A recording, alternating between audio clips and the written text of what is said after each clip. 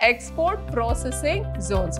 So these EPZs, they are usually strategically located near the ports of India, ITPO. Now this organization was set up by the Government of India on 1st January 1992. The main job of this Indian Institution of Foreign Trade is to provide training in international business.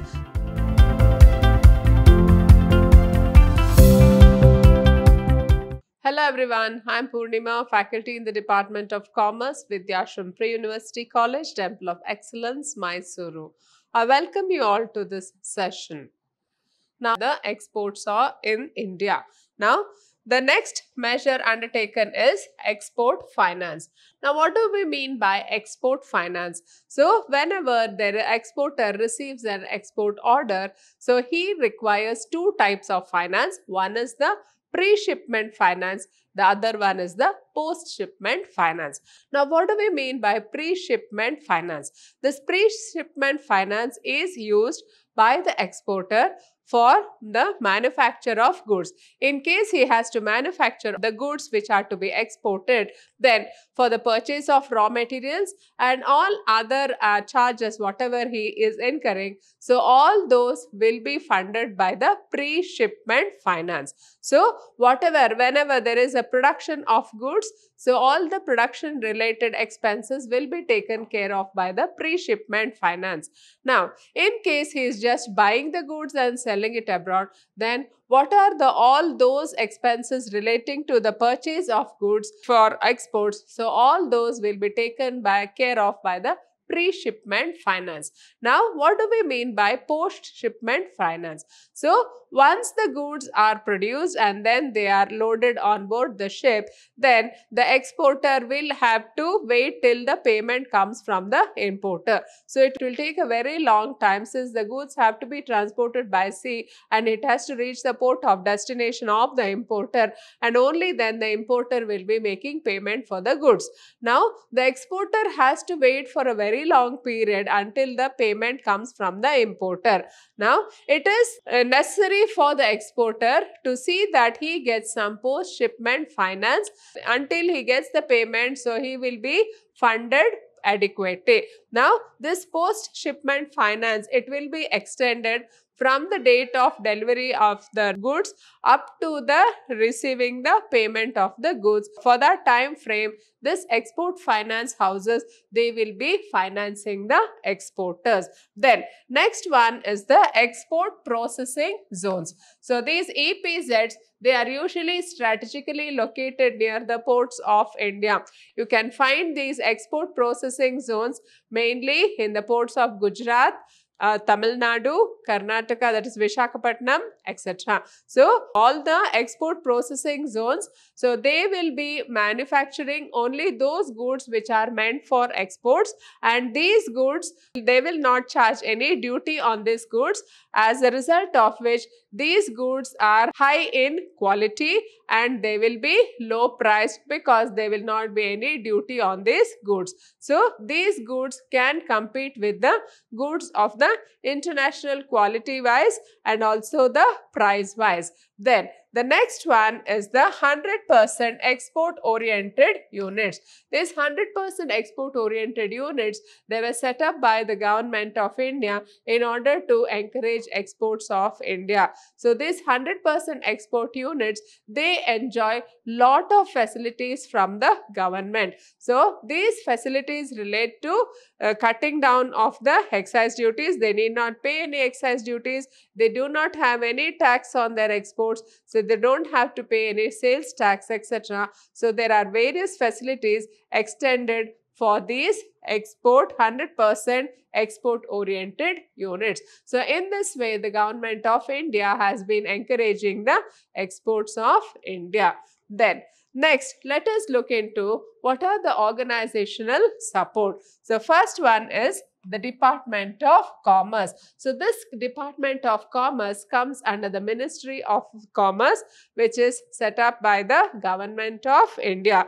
Now, what is the main job of this Department of Commerce? So this Department of Commerce, it strives to increase the trade relations with other countries. So it is personally responsible for the improvement of the external trade of the country, and it also formulates policies for the external trade in general, and it also frames policies for import and export trade of India. Then second one, we have the Export Promotion Councils. So these Export Promotion Councils were set up by the Government of India under the Companies Act, or it can be registered under the Societies Registration Act. Now these Export Promotion Councils were formulated for encouragement of exports in certain commodities.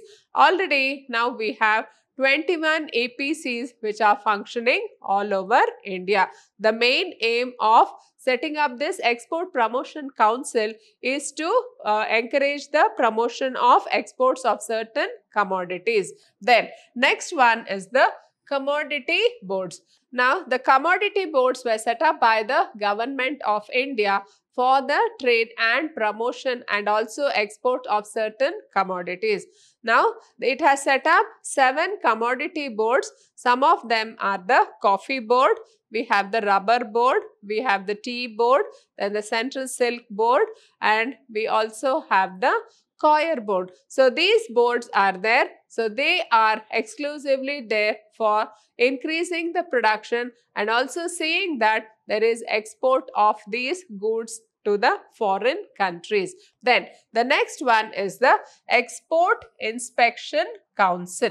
Now this Export Inspection Council was set up by the Government of India in 1963 for promoting quality products and also to see that almost all the goods which are exported, they have to just pass through the inspection of this council. So this Export Inspection Council, it was set up under the Export Control Act of 1963, and it is mainly there for inspection of the exports. So all the exports, whatever the goods are to be exported, they will have to be inspected by this council, and only then they can be exported. Then the next important organization is Indian Trade Promotion Organization, or the ITPO. Now this organization was set up by the Government of India on 1st January 1992. Now it was registered under the Societies Registration Act. And what is the main work of this Indian Trade Promotion Council? Firstly, it is in close interaction with the trade, industry and the Government of India. Secondly, it organizes trade fairs and exhibitions for the exporters of India. Thirdly, it also organizes trade fairs and exhibitions abroad also, so that the exporters of India can go abroad and exhibit their products. Then it also conducts research in new product development, etc. Now, where can we find this ITPO or the Indian Trade Promotion Organization? We can find the offices in Mumbai, Delhi and Chennai, and it also has its international offices in Germany, Japan, etc. The next, the Indian Institute of Foreign Trade. Now, what is the work of the Indian Institute of Foreign Trade? Now, this organization was set up in the year 1962 by the Government of India. The main work of this institution is, firstly, it provides training for the Indian firms in international business. Secondly, it conducts research in international business. Thirdly, it analyzes and disseminates the information relating to international business. Then, the next important organization is the Indian Institute of Packaging. Now, what is the main job of this Indian Institute of Packaging? Firstly, it conducts training and research in the field of packaging. Secondly, it caters to the needs of the packaging manufacturing industry and also those industries which need packaging. And And thirdly, it also caters to the needs of the exporters who are engaged in packing of the goods for exports. Then lastly, we have the trade trading organizations. Now these trade trading organizations were set up by the government of India mainly to stimulate the export of trade in India. So in addition to the trade trading organization, we have the MMTC, that is the Metals and Minerals Trading Corporations, and we also have the Handloom and Handicrafts Trading Corporations. They were set up mainly for exports. Next, let us see what are the international institutions and trade agreements. The First World War, which was held between 1914 and 1919, and the Second World War from 1939 to 1945 were accompanied by mass destruction of life and property the world over. So, the world has experienced two wars, that is the First World War and the Second World War, because of which there was massive destruction all over the world. So, almost all the economies of the world were adversely affected. Due to the scarcity of resources, countries were not in a position to take up reconstruction or development works. So, because of massive destruction all over the world, all the countries were unable to take up the reconstruction works in their particular nations. Then, even the international trade among nations got adversely affected because of the disruption of the world's currency system. So, whatever trading was going on between the nations, even that got disrupted because of these world wars. Then, what was the solution for this? The entire world was facing some sort of a depression and they wanted to come out of this depression.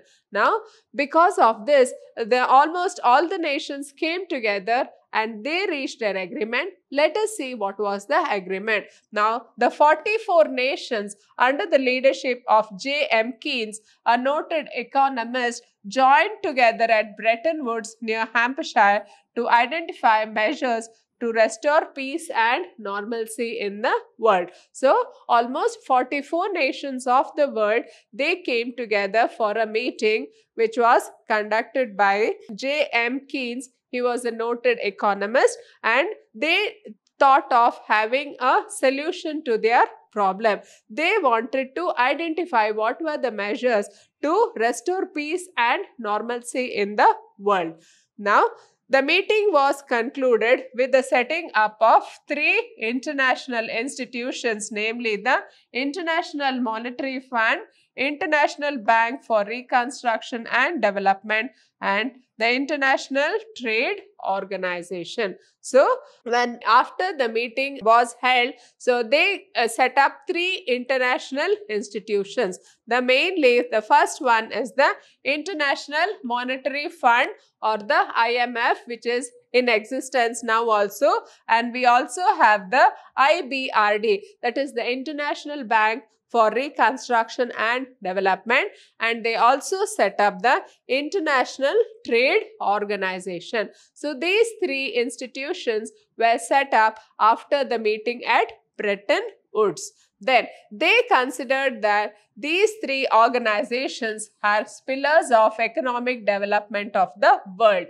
The World Bank was assigned with the task of reconstructing war-torn economies, especially the ones in Europe. The IMF was entrusted with the responsibility of ensuring stability of exchange rates to pay for the expansion of world trade. Now, with the setting up of these three organizations, so the meeting concluded and these three organizations were meant for the economic development of the world as a whole. Now, what was the work assigned to the World Bank? The World Bank was assigned with the task of reconstructing the war-torn countries of Europe, especially the ones in Europe, and the IMF was entrusted with the responsibility of ensuring stabilization of the exchange rates. So, the World Bank looked after the countries which were war-torn in Europe. Then IMF was given the responsibility of stabilizing the exchange rates between the countries so that there will be expansion of world trade. And the main objective of ITO was to foresee at that time was to promote and facilitate international trade among member countries by overcoming various restrictions and discriminations that were being practiced at that time. Now, what was the main aim of the ITO, the International Trade Organization? So, it had to promote international trade between countries. So, how to promote international trade? It had to convince all the countries to remove all the restrictions and discriminations between nations so that there was a free flow of trade between all the nations. The first two institutions, that is IBRD and IMF, came into existence immediately. So out of the three institutions, so IBRD and the IMF, they came into existence. An arrangement to liberalize international trade from high customs tariffs and various other terms of restrictions called the General Agreement for Trade and Tariffs came into existence. Now, the next important measure taken up by after this meeting was,